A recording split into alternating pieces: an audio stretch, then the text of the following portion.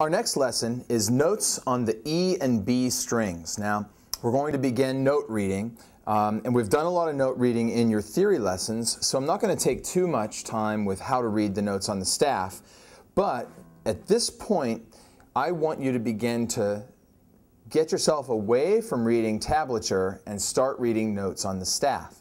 Now, everything that you've done up to this point has had the notes written as well as the tab, so you can go back and look at that and begin to decipher those notes, but now we're really going to force you to read the notes rather than the tablature.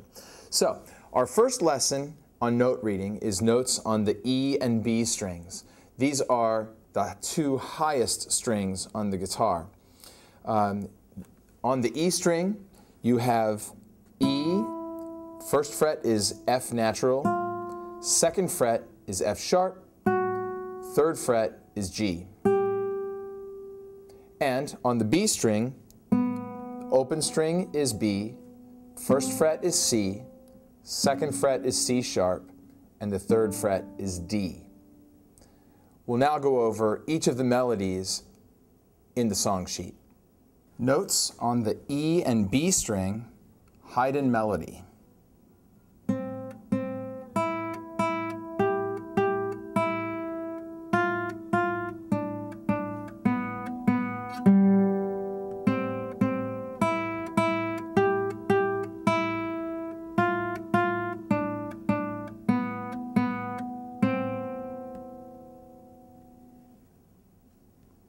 Orally.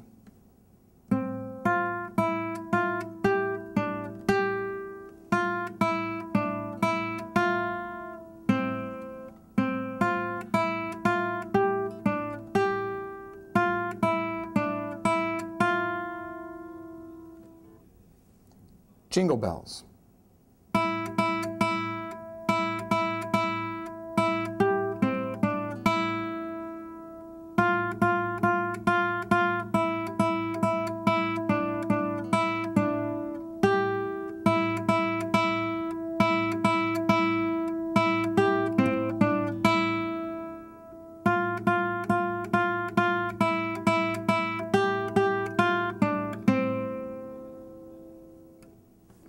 Now the next melody is called Waltz, and you're going to see a new fingering here. The fingering description I stands for your index finger, and for the low notes that you see, you'll use your thumb, and when there is an M, you'll use your middle finger. So index, thumb is represented by a P sometimes, although it's not on this worksheet, and your middle finger is represented by an M.